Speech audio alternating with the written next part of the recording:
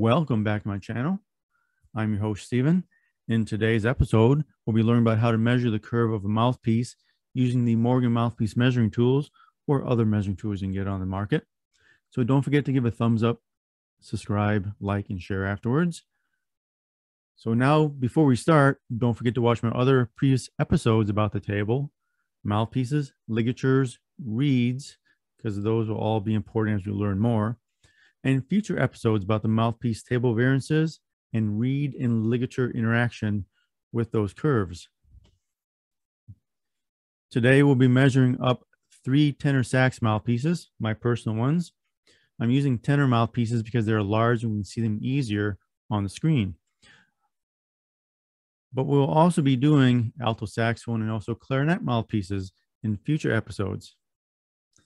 This may be a bit boring, but it is very important as you learn to reface mouthpieces and you learn more about the player interaction with the ligature, the reed, and the curve of the mouthpiece.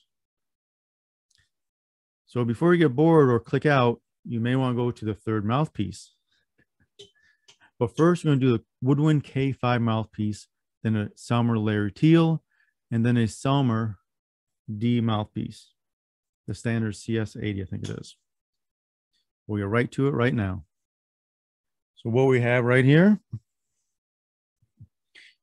is we are using only 5 measuring gauges for the curve of the mouthpiece, using the glass and also the tip wand. And I have a block here so we can understand making sure that the tip and the glass is equal. So we're going to start now with the woodwind mouthpiece. This is a woodwind K5 tenor sax mouthpiece. We take a look at it, you can see it's a large chamber, has deep cutout sidewalls, and a slight rollover baffle. This is a nice deep sounding tenor sax mouthpiece. It is in its original form, I do believe. We'll take a quick picture of its table in a second. We can see its table looks really quite original. We can see how it's kind of cut from bottom to top. Looks like there was some adjustment to the tip and rollover baffle there a bit in the past. I haven't touched it. You can see the original K5 stamp right there. A really nice mouthpiece. I really love playing. It's really dark.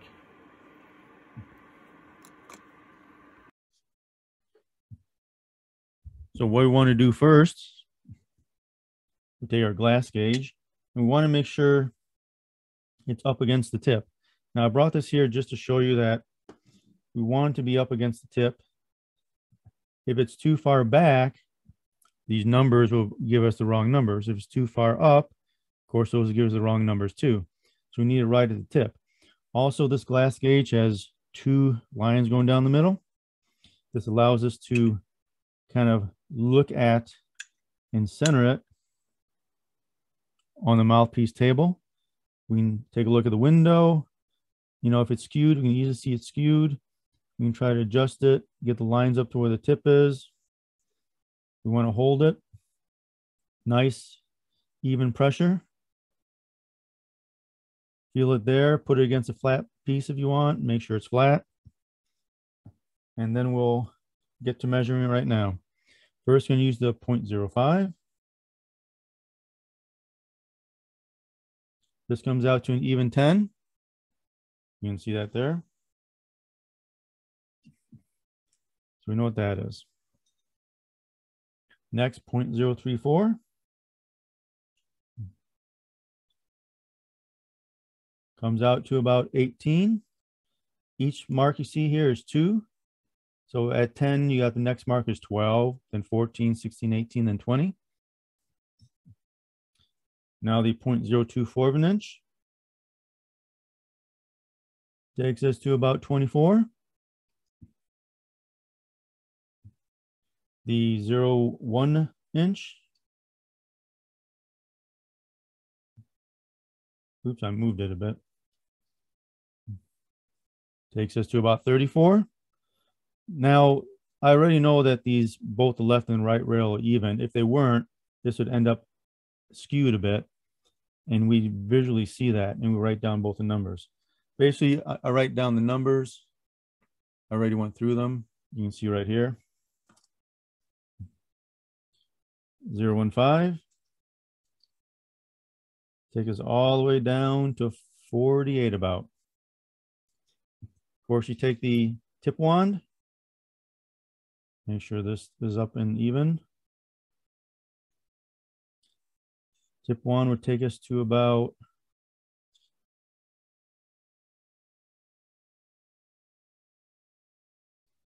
170, 180, 187 about. It's really easy once you get to doing it. I'm kind of standing up, bending over a table here. So I already took measurements sitting down comfortably. But to get used to this, you want to do this over and over. Take the glass off, put it up here. Make sure you got it centered on the mouthpiece table. You know, and do your adjustments. If this is your first time, over and over and over again. Make sure you get the same numbers again.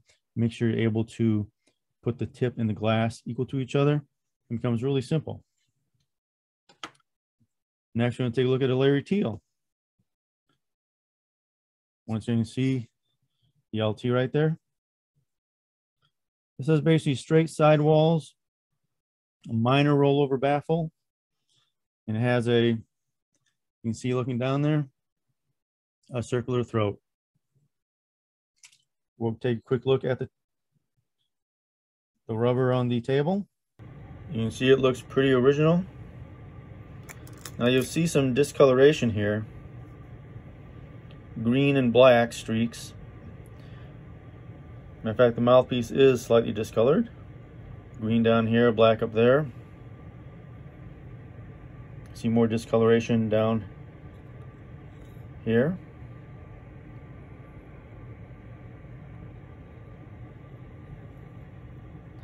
Really nice mouthpiece.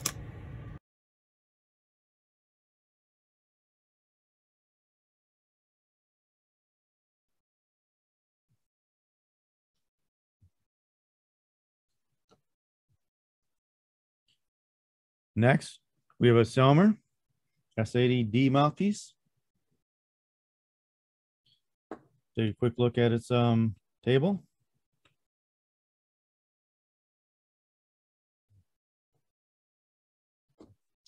We have here is a standard square throat. You can see the square throat there.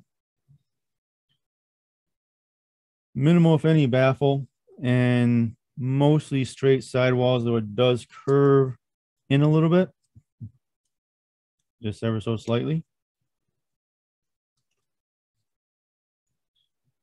And let's take some measurements here.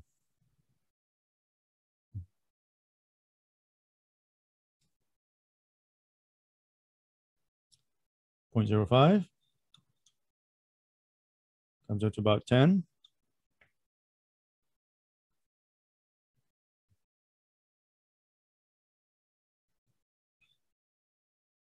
Now there's one, I want to mention something here, is if we look at the lines, you'll see it's not quite symmetric. This line hitting the window and this line hitting the window. This window actually is not symmetric. It has a nice curve from here, but then the curve is different. It's more straight line up to the side rail here. So this back of the window curve is not symmetric. So when you go and put the glass on, these lines are not going to be symmetric to where it touches equidistant from the curve of the window here. It's more like kinked. You gotta be aware of that and compensate for that. So I look down here, see if that's good. That is good. To here, it does look good. Mention start 0.50, come up with 10.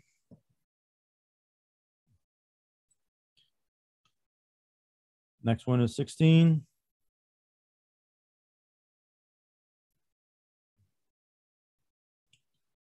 Next one is about 21. Next one is about 32. Next one is about, whoa, what happened here? Oops. I shifted my finger back by accident. Let me shift my finger forward. Now I get a different facing. So as far as it goes, if I rotate my finger back, this goes all the way down here. So what's the problem that we have here? We have a table that is not flat. When you have a table that's not flat, your facing curve measurements are going to be very inaccurate. Because what happens is the reed will come here and interact with the table. And what makes the reed interact with the table? It'll be your ligature. So now the ligature is going to have pressure points on this, and depending upon what part of the table is not flat, may change the way the reed interfaces with the curve. And if it's not flat left to right or top to bottom, that could really make the reed be at an awkward angle. And if people ever really have to crank down the ligature so that the reed plays well, more than likely the table is not flat and or the side rails and tip.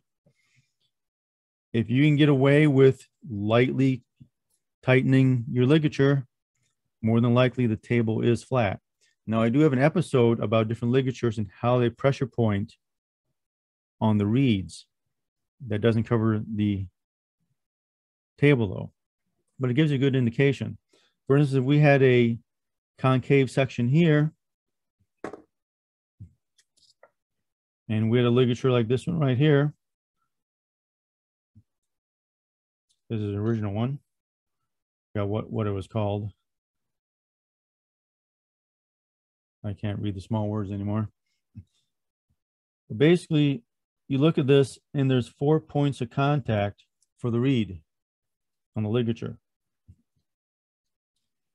So if there was a table problem up here and was high, the reed would get pushed and bent up. If you had a ramp back here, like my last video had, the reed would get like this, and then the ligature would bend it down and create this flex and make it harder to play. Now your embouchure has a lot to do with it too. If your embouchure pinches up here, you're going to close the reed down and make it actually a smaller tip than what it's designed for. If you play back here, it's going to keep the tip the way it was designed for. So many players who say they sound the same on multiple mouthpieces usually don't take in enough tip. They say they do, but of all the players who have actually taught and saw this, they don't take enough tips, even though they think they do. So there's a lot of things to learn from that.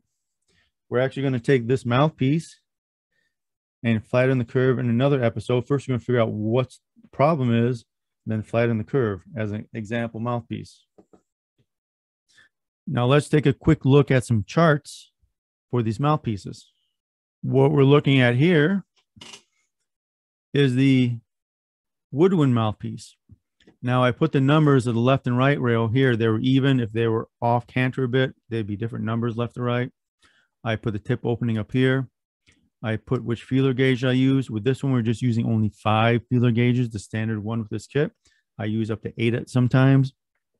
The larger the mouthpiece, the more feeler gauges I use. Then we have an average, and we have a radio setting here, which is mathematics based upon the numbers over here. And the blue is the radio, this meaning this is more or less the perfect curve that you want related to the tip opening and starting point. And the red is the curve of the mouthpiece. Now, if you think about this, if your embouchure hits this first red where the mouthpiece is, it's going to squeeze it down. And basically the facing curve becomes a lot shorter. So this is where your embouchure and where your lower lip is positioned on the reed plays an important part in how the mouthpiece is going to play in relation to the player. So we always have to remember that, because like I mentioned before, many players don't take in enough mouthpiece and they squeeze it down where the tip is only partially of what it was measured at. That's why many players sound the same on different mouthpieces and different horns with different mouthpieces. So we got to understand that. And if the rails aren't a good curve, that means the reed has to bend differently. It's a piece of wood, piece of softened wood from your spit, basically, and it has to bend on that curve. So it has to bend on that curve consistently so they can vibrate up and down near the tip of the mouthpiece. Now with the reed too, you have the spine. Depending how thick the spine is, how far up it goes closer to the tip, can define how it bends. With longer, smoother, less curve, with less tip opening, you can use harder reeds. This is where the strength of the reed comes into play, but also the way the player's embouchure is. If the player's embouchure squeezes it near the tip, it doesn't matter what it is, in essence. So we all have to remember all that while we're working on mouthpieces. And this is where your ability of play testing the mouthpiece comes into play, is you have to play test the mouthpiece to the way the facing curve is. If you test it with the embouchure, lower lip near the tip, it doesn't really matter at that point. You got to push your lower lip out further down the facing curve and play it that way. If you look at some of the great tenor sax players, try to watch your embouchure, watch your lower lip and its position. I'm going to try to find the video I'm thinking of where one of the greats' lower lip was way out on the lower mouthpiece. You can see him doing vibrato, not up and down, but front to back. And he would position his lower lip in different locations and change the tone. So this is the woodwind, and these are the numbers here. I'm going to try to make the spreadsheet available. I'm going to try to convert it to Google Sheets. This is in Excel right now, but I may just make the Excel one available. On the Larry Teal mouthpiece, we have the numbers here, left and right, feeler gauges here, average left to right, and the radio numbers. Tip opening up here. That's what I got. And we see this is fairly consistent, except the tip opening is a little bit more than it would be from radio. But playing wise, you know, you use a little bit softer near the tip. You may sandpaper the tip a little bit, make it a little bit softer on the tip, or a little bit softer on the sides next to the spines of the reed. And we'll talk about reed maintenance in another episode. And the Selmer D was basically kind of whacked. It depends how you measured it. Depends where I put my thumb, depend how I rocked the glass.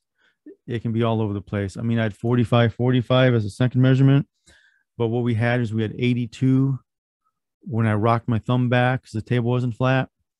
So you can see how this affects the ability of creating a more or less good measurement and good adjustment on the mouthpiece if your table isn't flat. Now, I had one episode about the ramp, which is where the back of this kind of sticks up. I'm going to have another episode about it being concave and convex in different parts here. That's up and coming. So make sure you continue watching. And you can practice this all yourself. Of course, when you practice measuring, you want to practice over and over and over again so you're consistent at putting a glass on the mouthpiece and measuring it properly, making sure the glass is on the tip and being able to measure consistently over and over and over again. I know there was a lot of information thrown at you today. I want to thank you for listening. Any questions or comments, please post them down below. Don't forget to give a thumbs up, like, share, and subscribe. You gotta love knowledge, gotta love life, and gotta love mouthpieces. We'll see you next time.